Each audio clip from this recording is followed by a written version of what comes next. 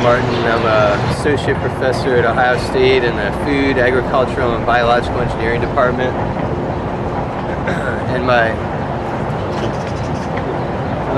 And they're moving the silage right now. Oh, okay.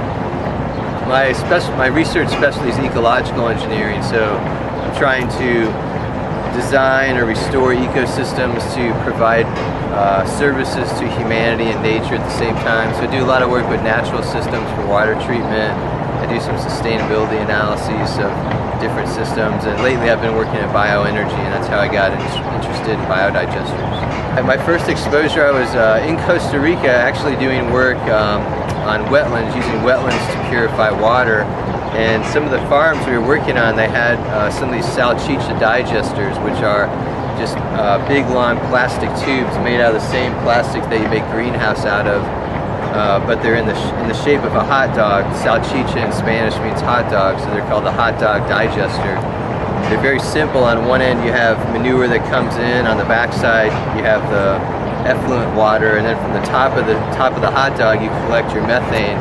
And a family in Costa Rica with maybe 5 or 10 cows or pigs with one of these digesters, they can make all the methane, all the energy they need to cook all their food with. So they're very sustainable, very helpful for these families. And while I was down there, some of these were working really well, and some of them weren't working so well. And I just began to learn about them a little more. Some of the people I was working with at the university, they had research in these digesters, and so I started working with them and became interested that way.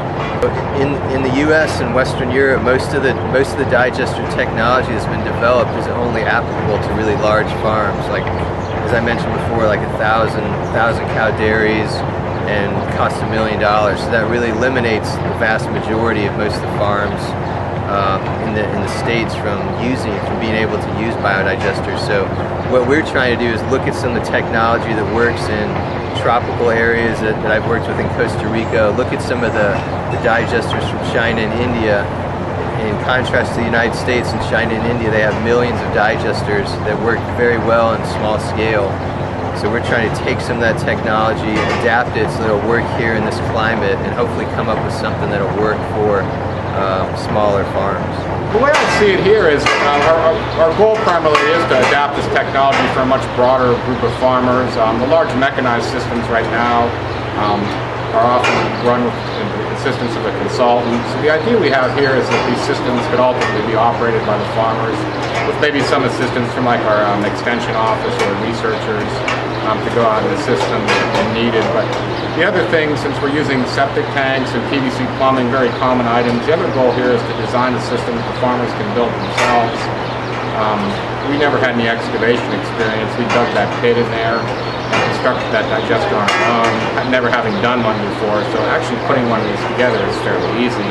The real challenge is optimizing it.